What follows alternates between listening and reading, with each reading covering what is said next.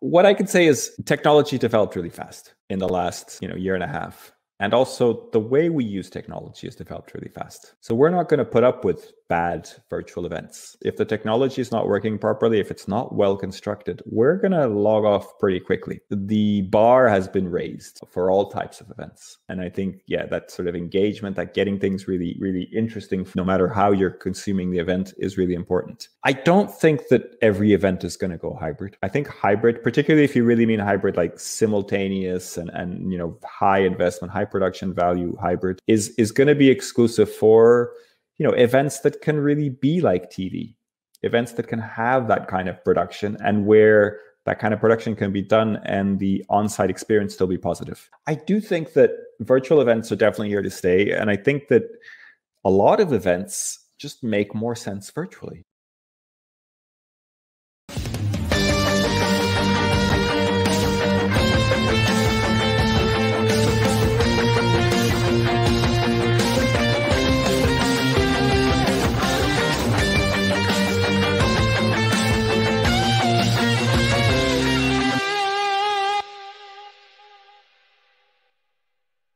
Hello, friends. Welcome to another episode brought to you by Trifan Events. I am your host, Anka Trifan, and on today's show, I have the pleasure of hosting Miguel Neves, EventMB's editor-in-chief, who likes to describe himself as a curious creator and caring curator of computerized content and a conscious connector of charismatic characters. And I just realized that this entire phrase has a bunch of C's. I don't know if that was intentional or not. I'm going to have to ask Miguel about that. Miguel lives and breathes the event tech sector and is deeply engaged in the global online community of event professionals. He is a Portuguese soul who built a career in the UK and is now raising a young family in southern Denmark. Tune into today's episode as Miguel and I will be discussing and demystifying the future of events as he sees it, what a proper hybrid event should look like, content planning for the full event cycle, as well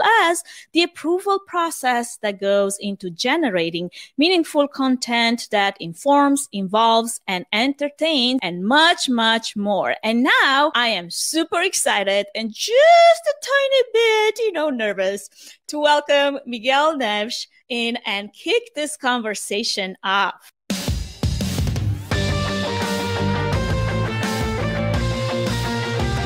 Welcome to the show, Miguel. It's such a pleasure to have you here. And let me tell you, there's not a lot of people that make me nervous. I'm not sure what's happening over here.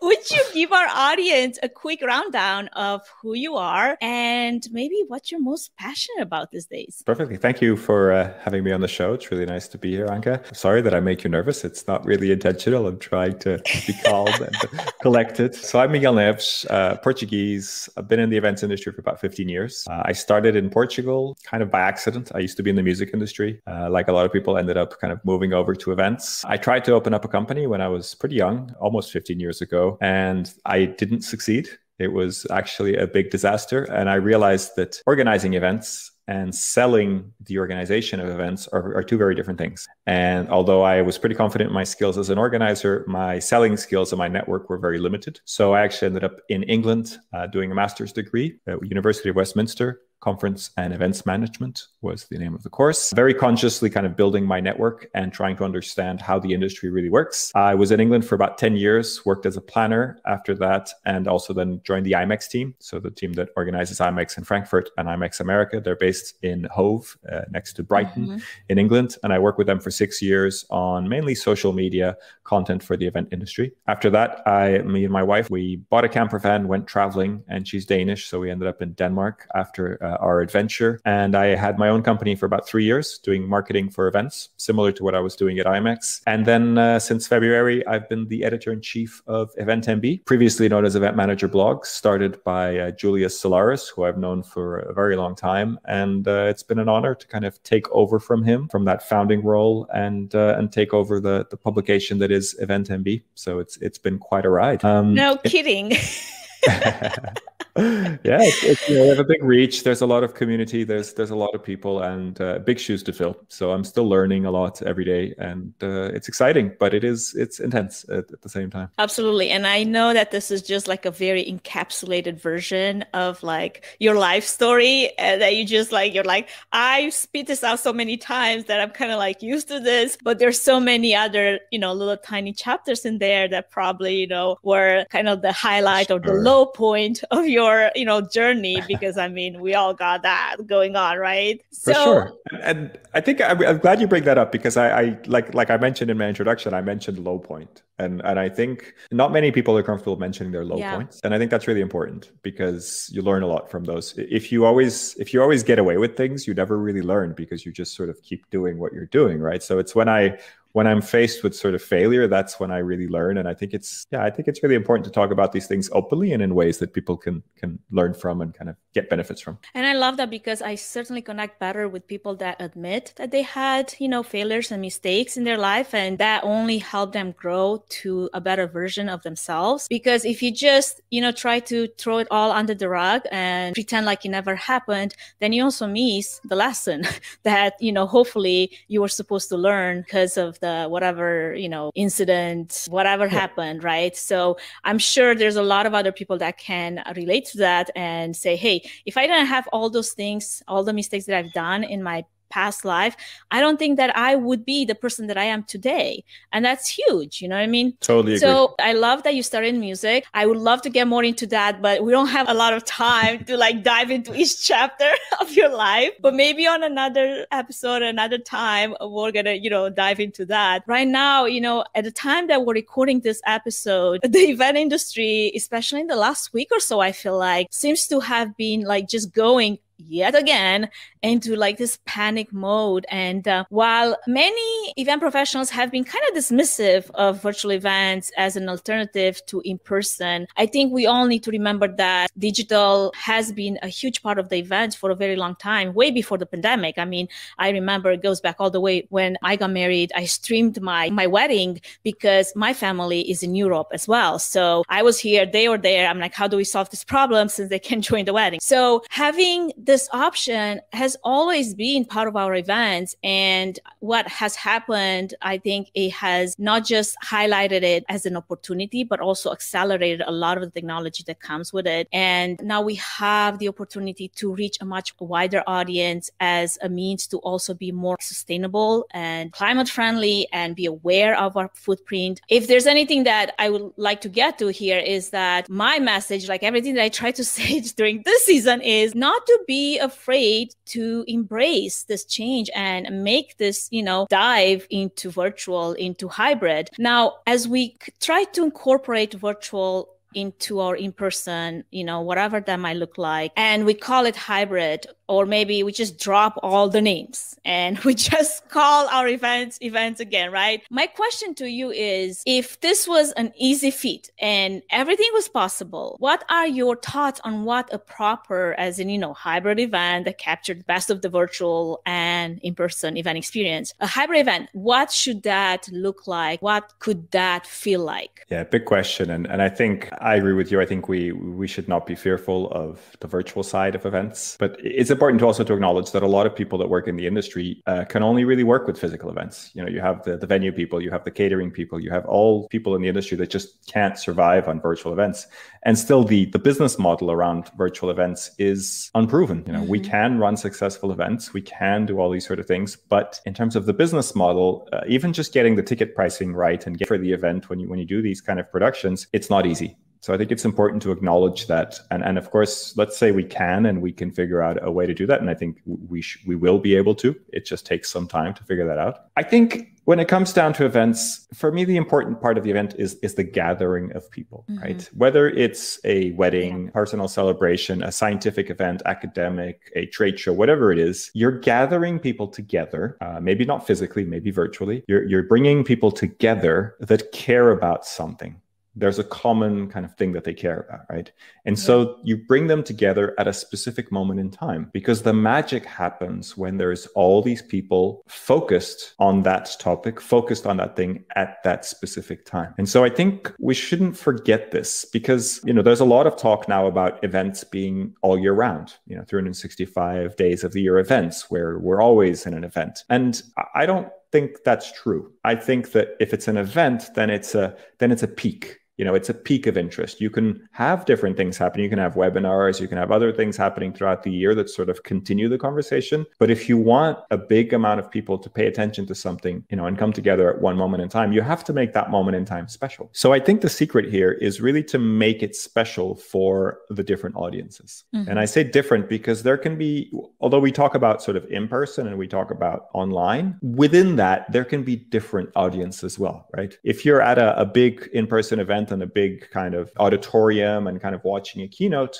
that's relatively the same for everybody in that keynote. But if you're out in the foyer because you're a sponsor and you want to be outside having meetings, it's a different experience. It can still be good because you sort of chose to be there. And we, as event professionals, we understand that sort of in-person event side of things, and we understand how to make the most of it. But I don't think we should kid ourselves that all in-person events are perfect. There's so many things that don't actually work well at in-person events. And although we're sort of fantasizing about them right now because we miss them, it's like, sometimes they're really uncomfortable. Sometimes you have to do a lot of small talk with people that you don't like, or you don't really feel comfortable being there. They can be unsafe. They can pollute. There's all sorts of things that aren't necessarily perfect about those events. And we want to make that experience really good. Now, for the online portion, it's also important to make that experience positive. And while the idea of having a hybrid event where everything's happening at the same time, and then the online audience really enjoys it, and there's all this kind of interaction, sometimes that's not the best way to give the online audience the best experience. Mm-hmm. So I'm actually a fan of experimenting with not doing things live, for example, not exactly at the same time. So for example, having a live keynote for the live audience and then not live streaming that, because the live stream, unless you have sufficient resources, can be a little clunky. It can be a little difficult to get it right. If you want to make it into a TV production, you need a TV production sized team to work with. You're saying budget and having that high quality TV broadcast doesn't necessarily fit within the same phrase. It does, as long as you have a business model that can support it. Mm-hmm. TV works. TV is expensive to produce, but it works because there's big advertising money. There's complex business models that make it work. Most events don't have that, unless you're talking about big sporting events or really, really powerful business events. They don't have that kind of audience, and they can't attract that kind of sponsorship. So you're better off creating maybe not a simultaneous experience. Maybe it is simultaneous. I'm just saying that there's other solutions that might create a better experience. So if not being exactly simultaneous, maybe there's a 10-minute delay or something like that, where you can edit it and you can make it a little bit better, and you can make the online audience have a really curated, kind of really good experience. That might make the online audience really enjoy it a lot more. And then you're really trying to get the best of both worlds. For content, it's relatively simple, but it is hard to do well. When it comes to networking, which is one of the big things for in-person events, that's really hard to do online, right? And especially if you want to try and connect between people who are on site and online, I find it really hard to believe that people do that, and the people on site are kind of willing to stop everything and speak to someone that's online, because technology always gets slightly in the way. I totally agree with you. What I'm trying to maybe bring your opinion on, see what you think about, is what if the online is just the catalyst to creating those connections that you would then meet in person? Because it is true, like sometimes meeting in person is hard for some people, like introverts, right? But then also meeting in person someone that you've maybe known a little bit something about, it can also be so much easier to just get to the conversation, get to the topic, get to whatever you're trying to accomplish, right? Meeting anybody for the first time is tricky. I think even online, there are some tools that do the sort of one-on-one random conversations where you're at an event. Oh, I hate those. See? And that's my point. We kind of say, hey, meeting online is easier. And then you kind of ease into face-to-face. And it can be really weird to meet someone you don't know online. And especially if you don't have any context, or if they're trying to sell you something and you're not the right, it's not the right fit. You're kind of like, thanks, but no, and I don't know. I feel like in person, you're sort of more rehearsed to find your excuses. Like, I have to use the restroom now, and then you don't come back that way. When you're online, you could just press, switch off and, just disconnect. But sorry, I had technical challenges. Exactly.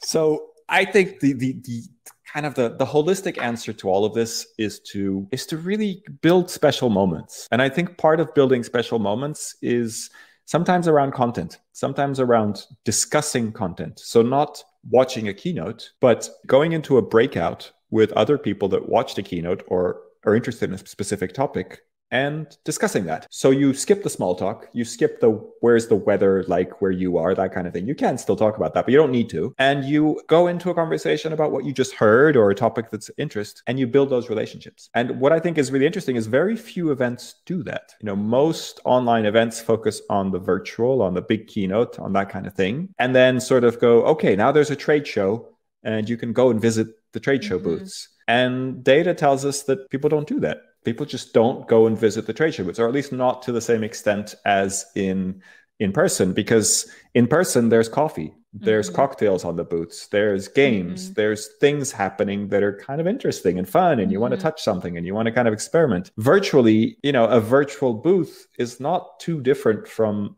a website, or somebody's LinkedIn page or something like that. So I'm like, there's not a huge kind of attraction. And the other thing is virtually you're, one click away from your emails. You didn't travel anywhere. You didn't go somewhere with that person. So I believe that the real answer with virtual is to really kind of build the engagement into the virtual experience. And if we have to sort of not be live at the same time as the in-person audience, then I'd rather take that risk. I'd rather make that choice, as long as people don't be like, oh, I'll just watch everything later on demand. Once you get to that point of I'll watch everything later on demand, then you've lost everybody, because I don't think that people actually watch things later on demand. Sometimes when I really, really, think that something is interesting, I would put it on my calendar. But you're right. It comes down to what's the priority for me, even that day during that time slot. Will I make it a priority to watch this content on demand versus having to take a meeting? Yeah. So many of us have folders or bookmarks of content that we want to watch on demand, and it keeps growing. And then it's very hard to be like, I'm not going to do the work that I'm supposed to do today because I want to catch up on that thing I was supposed to watch 2 weeks ago. It doesn't happen. And that's, I think, where one of the reasons that I think podcasts do so well is that because they're built as on-demand content. It's like when you're in the car, when you're traveling somewhere, when something's happening, have a listen. And I think that's a great, low friction content delivery format. Absolutely. Here's one thing that I personally like to do. It's do a little bit of A/B comparison. And I do this on my social media. I constantly run, type of campaigns where it's A and B, just to see which one is more successful than other. So I was doing the same thing for a couple of conferences that I was a vendor for a virtual booth. And two examples in which I set up my booth like I normally do. And I just created the normal content, whatever. Here's some raffles, here's some giveaways, here's some information, whatever. And you're right, some of the return on investment on that has been very minimal. I mean, like you say, do I do that? Do I visit a website? It's kind of the same. But then on a different run through, I created a very short video, introduction, welcome video. Hey, welcome to my booth.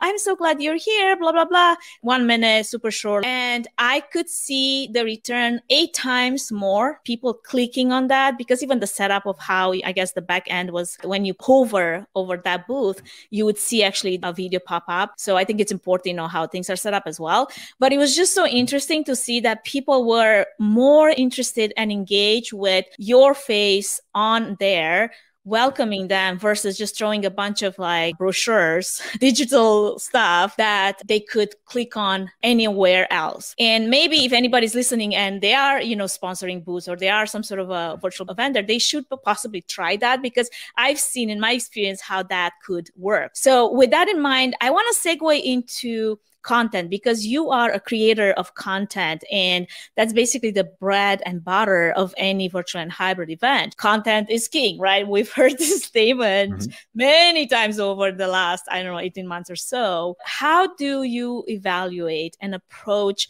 the approvals process that is required for an event that generates content that's creative, inspiring, and useful? Yeah, it's one bit at a time. But I think the most important part is probably the A/B testing. I think I'm glad you brought that up, because I think it's really important that you test things out. The best marketing plans that I know, the best communication plans, are ones that take into consideration the feedback. I'm on the side of social media and communications where the number of followers and the number of likes doesn't really matter. Like, that's not something that drives business. However, social media in particular has this sort of, I call it a mix of psychology and technology. Right? So when you post something on social media, you have to understand the technology. So you have to know, like, on, simple example, on Instagram, links don't work. So you don't post link on Instagram. I still see so many posts with links. I'm like, link below. I'm like, I can't even copy and paste that link.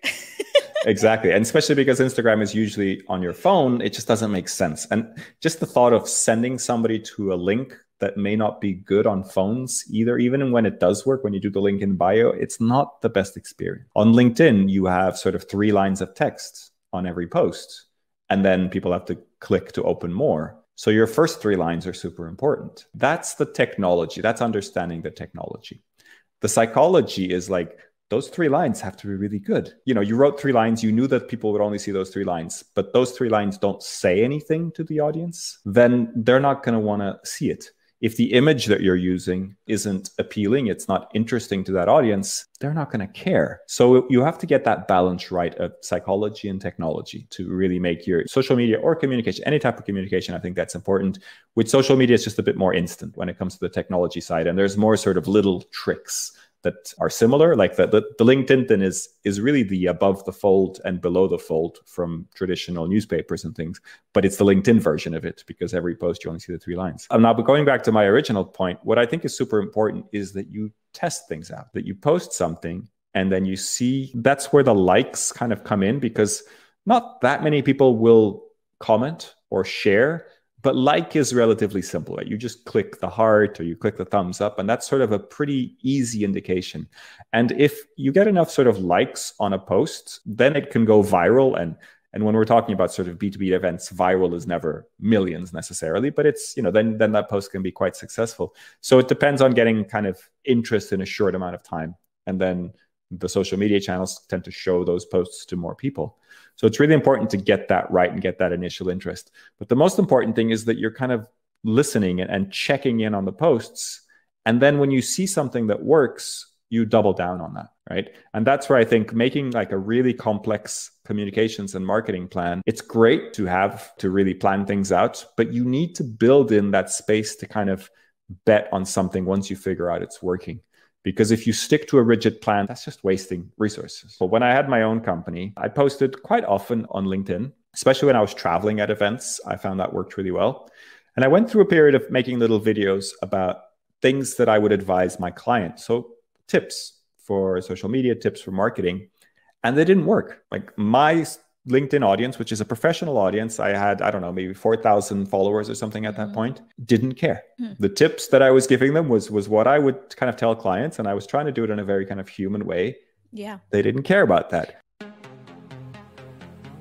Before we move any further, I wanted to give a quick shout out to our main sponsor, Trifan Events, which is a boutique event planning and production agency that will come alongside you, offering personalized event planning and technical support, strategic event design, production and technology management, and flawless execution for live, virtual, and hybrid events. The team at Trifan Events is passionate about planning and producing event experiences that get people involved with true moments of interaction, engagement, and co-creation, while offering white glove treatment throughout the entire planning process, enabling you to reach your event goals with the use of creativity, production tools, and event technology. To find out how Trifan Events can plan and produce your event become memorable, go to trifanevents.com.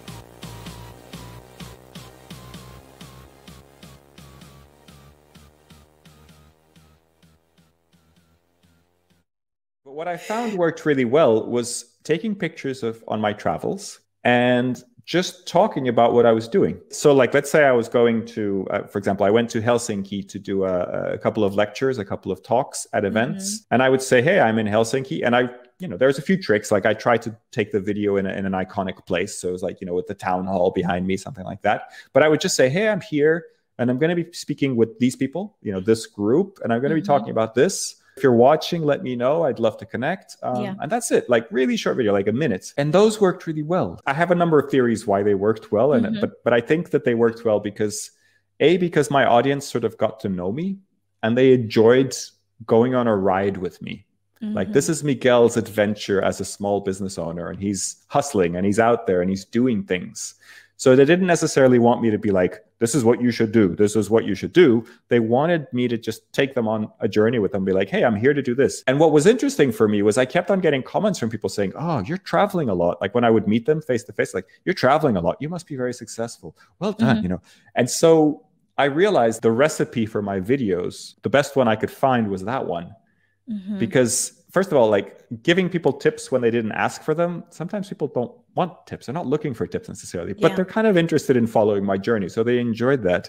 And I realized that the effect on my business, the effect on me getting clients was just as good. Because ultimately, I'm trying to give tips out on social media to attract clients, to kind of show my skills. But by publicly talking about the clients that I acquired and the things that I was doing, that had exactly the same effect. I was still, by default, I was sort of successful because I was doing these things. Of course, I didn't, make videos of myself bored in my office or working hard in the dark or anything like that. How do we take all these amazing tips that you just share for content marketing, on different platforms? And how can we apply it to some of the content that is generated for events, particularly to the type of events that, we're discussing now, which is virtual hybrid? Because the reality is content that is fed to a in-person audience might not look as good, might not work as good to a virtual audience, right? It's like you said, it's that A/B comparison. And if you have this one flagship event and you didn't get a chance to do your A/B testing, how do you determine what's the best content to choose to satisfy the needs of your audience? Yeah, I mean, if you have any sort of wiggle room, I would build some testing into your plan. So even if it's just, you have 3 keynote speakers that are happy to make some sort of video or something like that talking about their content, I would do that and then kind of see which ones resonated better. And there's a million different A/B tests that you can do, like try to post them at different times on different channels, make a funnier graphic, whatever, but try to keep them similar so that you can try to do that A/B testing. And if you figure out that there's a certain type of speaker or a certain type of content that's resonating, then build on that, right? Make that part of your plan so that it's like, okay, speaker C was the one that really people seem to be attracted to. And then, if you know your audience, you can kind of just look into that a little bit and be like, okay, this seems to be working. How do I build more of that? How do I record more of that with my speakers? So when you can do something like that, I think it makes a lot of sense. You have to place your bets, right? Ultimately, you can't just leave everything open and be like, oh, we're going to try one video. And then if that works, we'll make a lot of videos. Like, that's not going to work, right? You have to make your plans. You have to place your bets. But it really helps to know your audience, and especially if you're working with an audience that you don't know that well, it really helps to know somebody or to kind of connect with somebody in the audience to kind of take that further. I'll give you a very quick example. I was working for the European Society for Organ Transplantation. So transplant surgeons and anybody connected to transplanting organs. And we had a newsletter. We did email marketing, and they were tried to spruce up the design. It was very easy. One story, one click, one thing, try to get people to go to the website and read more. And we realized that wasn't working very well. And what we realized was that transplant surgeons don't tend to have an office. Transplant surgeons are usually on their feet if they're not operating. They're essentially spending a lot of time in waiting rooms, waiting for organs to come through. And then once an organ comes through, it's like, boom, drop everything, go. So they end up doing a lot on their phones or on tablets or something like that. And so it's not easy for them to kind of click on something, go to a website, do all this kind of thing. So what we ended up doing is we started actually putting the whole article or the whole story in the newsletter. So it made these really long email newsletters that nobody would normally advise you to create. But in this case, for this specific audience, that worked because they knew that once they opened the email, they had the whole story. They could read the whole thing wherever they were, and they could move on with their day. So those kind of details, I think, are really important for you to understand. What is it that that particular audience sees value in, or maybe there's something in the way they operate that kind of makes more sense. And in this example, I can see how, a surgeon, a professional in the medical field, it's also used to like the super long research papers that are like 20 papers long. Like someone like me goes, the beginning, in the middle, and at the end. And hopefully I get the idea from all of that, missing everything in between. Exactly. But it's very interesting. I like that analogy, the example you brought, because it's so true, like knowing who your audience is. And even if you don't, at least creating some type of a persona. I think in marketing, this is talked about like over and beyond, right? Like having the ideal persona. Who are you trying to market to? Who is your event serving? And then going with that in mind. Now, as we're warmed up, I want to ask you something in regards to, the future of virtual and hybrid events. With all the knowledge and data that we currently have at hand, what is your opinion of what's going to happen with our events, especially in the light of the new challenges that our industry is facing as we speak? And if you were to maybe, tell your future self, because by the time this episode will air, that's technically in the future. Yeah. And that would be a future version of us, looking back and listening to our thoughts today. So welcome to an episode of Back to the Future. What would be your opinion on what the future of virtual and hybrid events is? Let me consult my crystal ball. You actually have one. It's always hard to predict. And I don't know exactly what they look like, what they will look like, or what they look like right now if you're listening to this in the future. What I can say is technology developed really fast in the last, year and a half. And also the way we use technology has developed really fast. So we're not going to put up with bad virtual events. If the technology is not working properly, if it's not well constructed, we're going to log off pretty quickly. So the bar has been raised for all types of events. And I think, that sort of engagement, that getting things really, really interesting, no matter how you're consuming the event, is really important. I don't think that every event is going to go hybrid. I think hybrid, particularly if you really mean hybrid, like simultaneous and high investment, high production value hybrid, is going to be exclusive for events that can really be like TV, events that can have that kind of production and where that kind of production can be done and the on-site experience still be positive. Because if you also create an event where it is a TV studio and you tell people to be quiet and clap and those kind of things, then it's not a great experience for the in-person event. I don't know if you've ever been to a TV recording studio, but it's like you're sort of hired help, right? You have to sort of clap at the right times and you have to repeat certain scenes, and it's quite painful. And usually there's sort of like free tickets to sort of make sure people are happy, and there's free alcohol and stuff just to keep everybody smiling and clapping at the right time. So I don't think that's going to be within reach of most events. I do think that virtual events are definitely here to stay. And I think that a lot of events just make more sense virtually. Mm-hmm. A lot of events, if your association is able to create a really good virtual event and it reaches more people and there's more people around the world that can connect with the content and find it interesting, then I think what's going to happen is going to kind of have to figure out which events work best virtually and which events work best hybrid, or possibly in person only. But I think it almost feels like a waste to me to have an event that's purely in person, because if you have good content, then why not capture it in some way and make it into something that people can consume online? When it comes to just networking events, then I think it makes sense maybe to just do in person. But I think a lot of events will make more sense virtually. For that to really happen, we go back to that business model question. A lot of associations also depend on the revenue from events to really survive and to have money to do other things. So going virtual will only make sense if they can offset that revenue in other ways, right? Like it's probably going to be less expensive to make these events online, but they still need to be able to get a lot more money coming in than I think most of them are doing right now. So that business model is going to have to evolve. But I would say there's probably going to be less events, and there's probably going to be more of those really large events where you really have to be there. I think those are going to continue. I think these smaller regional events are going to be successful, and some of them will be online. I fear a little bit for the ones in between, the ones that are sort of not quite community-led small events, but not quite mega events where they're sort of large, but because I think with travel policies being strict and difficult, and a lot of people still being afraid of traveling, for right or wrong, I'm not going to comment on that. People are going to make big choices. And I think most people are going to go to the big event, whether it's the Web Summit or CES or the bigger medical event in their field, but they may skip on some of the other ones and then go more local or go for the online version.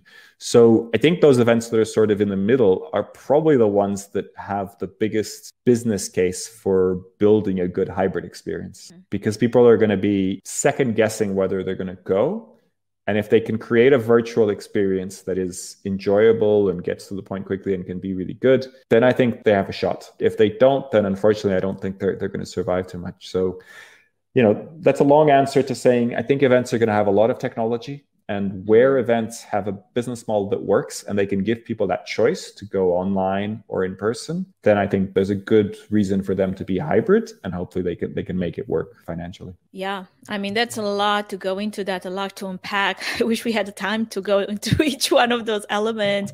But following up on the previous question, would you share some of your maybe top tips and tricks when it comes to all the technology tools that is now available that would help some of the event planners and organizers prepare for and thrive in this future of events? Sure. I have a little bit of a sort of structure to this that I like to talk about. I like to talk about a certain order of events. So first is concept, then is process, and then is tools. And I think those three things need to go in that order. You need to first have a really good concept for your event, which is the design. It's the kind of creativity. It's how are we going to engage people? What are we going to ask them? Are we going to put them in groups? What are we going to do? And really kind of thinking about the experience that everybody has. And then figuring out the process to get there. And that includes, how you invite the speakers. How does that work? How do people register? How do you market the event? Those are all sort of process things. And the last thing for me is the tools. So how do you actually choose the tools that are the right tools to do all these things? Now, those should go in that order, but I realize that if you're not familiar with what the tools are capable of doing, it's very hard for you to kind of conceptualize and create the processes. So I actually feel like you need to go and research those tools. But once you find what the tools are capable of and find tools that are sort of in your price range, then don't kind of contract right away. Don't get stuck with a tool before you do your concept and your process phase. So for me, it's like, okay, let's come up with the ideas, and then let's go and find the tools afterwards that kind of make sense. But we need to kind of have an idea of what they do.